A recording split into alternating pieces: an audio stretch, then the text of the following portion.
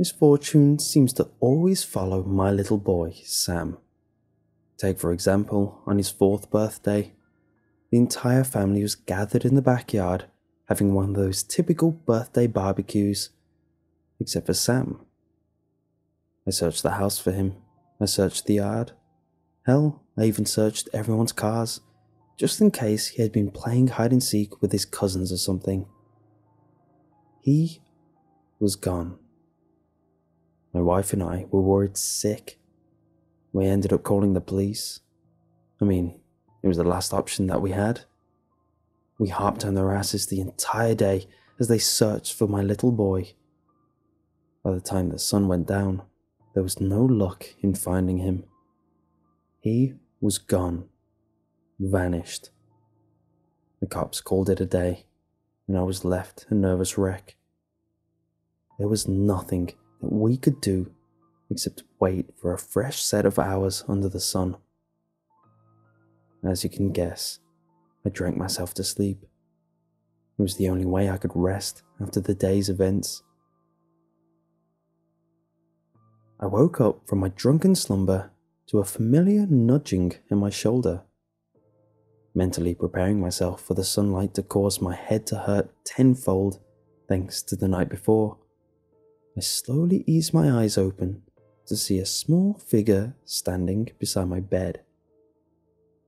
It was Sam, and he was filthy, as if he had been rolling around in the mud.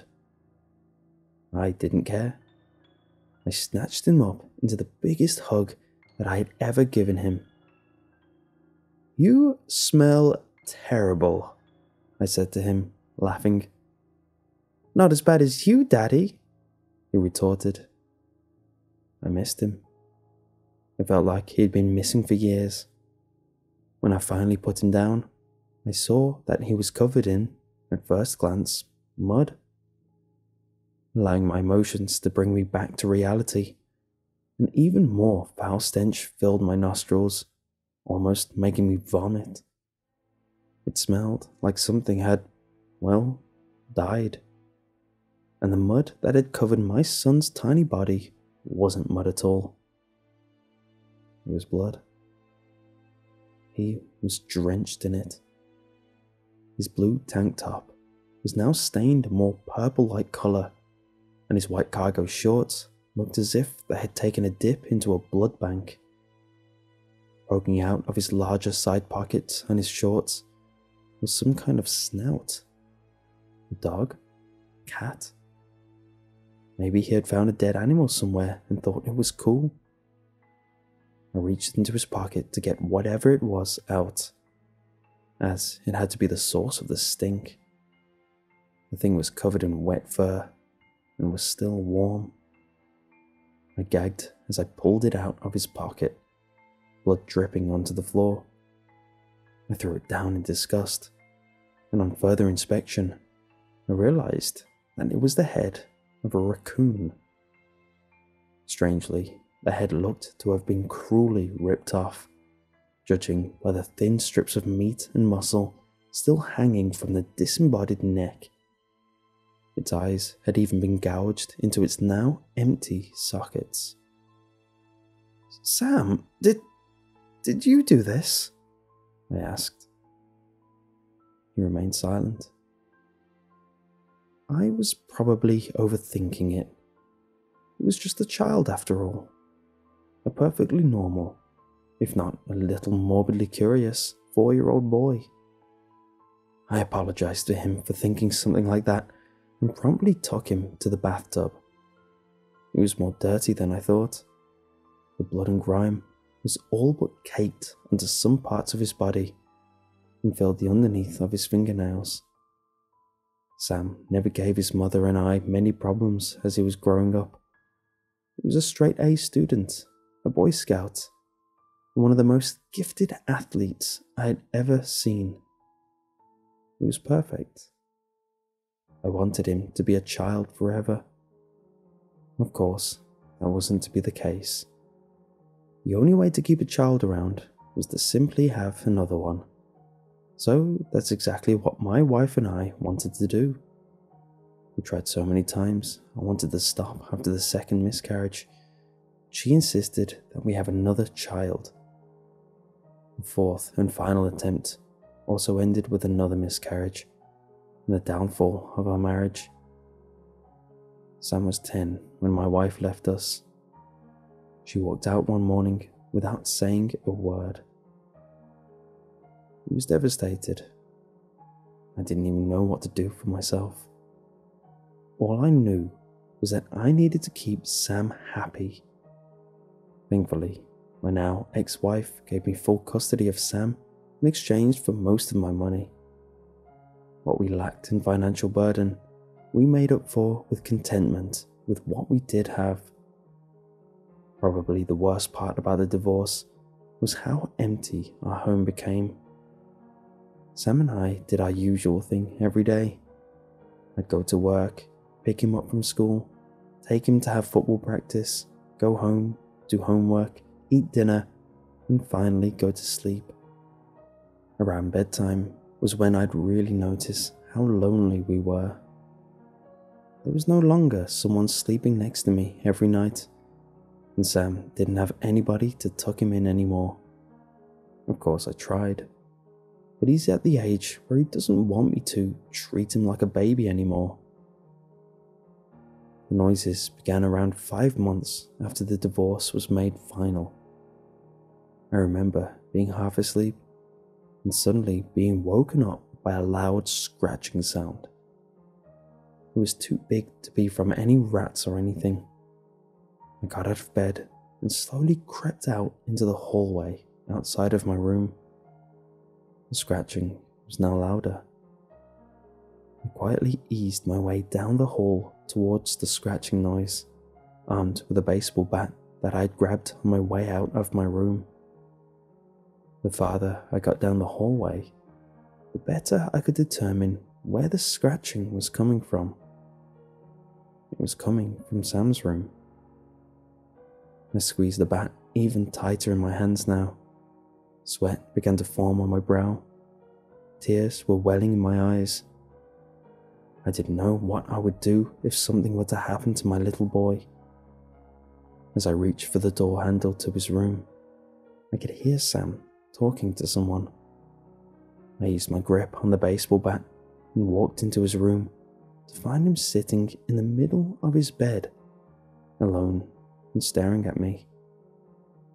He must have been playing or something, but none of his toys were on the floor.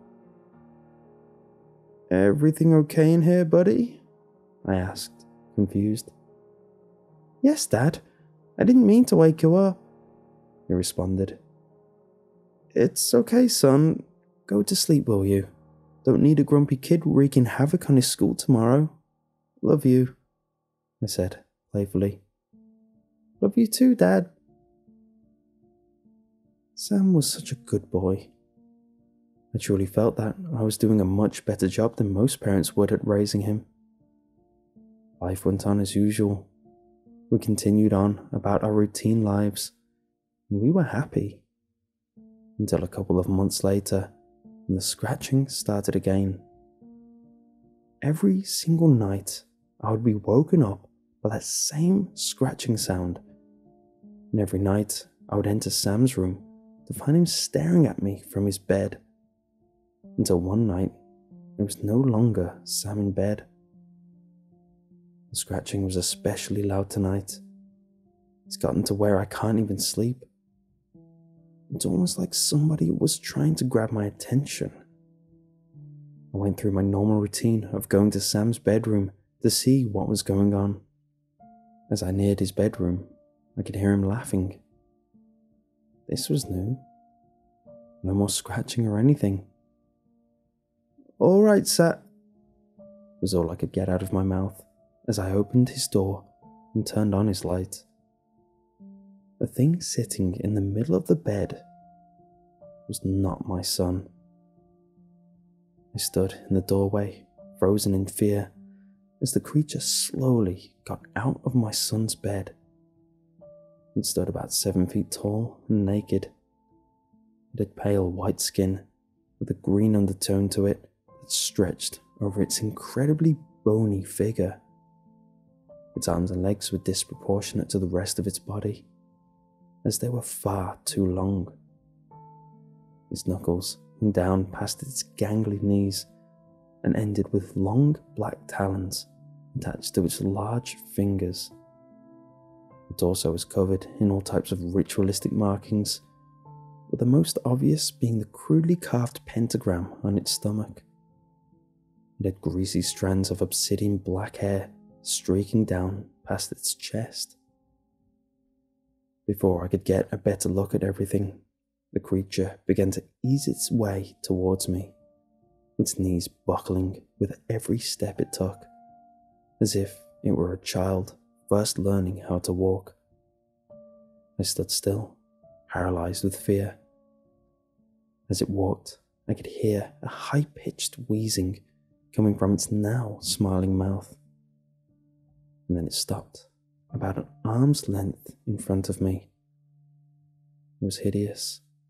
The mouth was stretched into a large smile, covering most of its face, with a row of sickly, yellow, razor-sharp teeth, some of them being broken off, creating equally dangerous-looking points in its mouth. Staring at me were two tiny red dots lying in the recesses of its empty eye sockets. An pungent odor began to fill the room. It smelled exactly like Sam had smelled when he returned from wherever he had run off to all those years ago. It smelled like death. It was staring at me, gaze unbroken and smiling. I turned and ran to my bedroom, while looking behind me to see the thing take a now larger but still unsteady step into the hallway. I slammed my door shut behind me, locking it in the process. The creature's heavy footsteps dragged down the hall, and then came to a sudden stop. Its shadow now blocked any light at all from coming under my door. Then the scratching started. This thing had been in the room with my son this entire time, and now it was toying with me.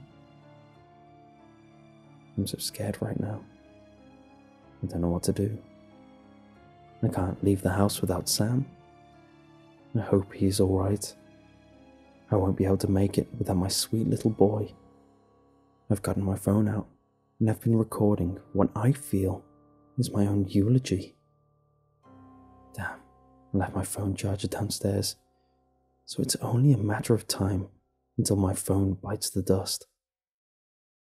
The scratching has finally stopped, but it's still standing there, right outside my door. I don't know how much longer I can handle this. Oh God, it's laughing at me. It sounds like the distorted laugh of a child. It finally left from in front of my door, but I can hear it skulking around in the house. I just heard Sam. "Daddy, I'm scared," is what he said. I'm going to find him. I have to. I can't afford to lose him again.